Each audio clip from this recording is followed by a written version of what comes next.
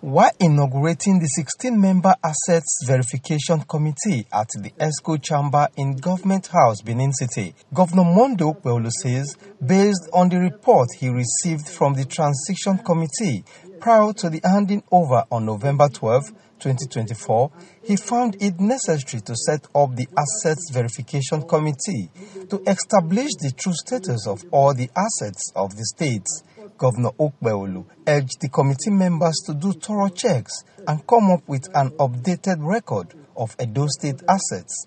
I want to also assure you that this exercise is not intended to withhold anybody, but to strengthen the fight against corruption, which is part of my mandate as a governor, to ensure accountability and transparency in government.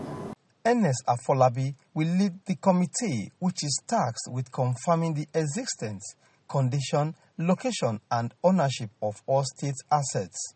Afolabi said the committee is on a fact-finding mission to unravel the state of affairs as inherited by the present administration. I want to assure you that our duty is to present to you an accurate, transparent, and of course, error-free document that you see and work on as the state of affairs as at 12th of November 2024.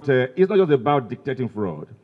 It equally, of course, ensures compliance regulation and financial and appropriate financial reporting. A member of the committee, Kasim Afegwa, used the opportunity to dismiss allegation by the People's Democratic Party, PDP, on the alleged invasion of the state PDP secretariat, shutdown of e-governance platform, among others.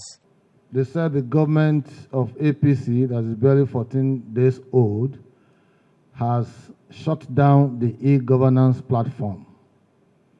That is very laughable, very incorrect.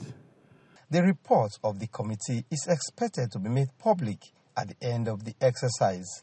Uhioze Inarume, AIT News, Benin.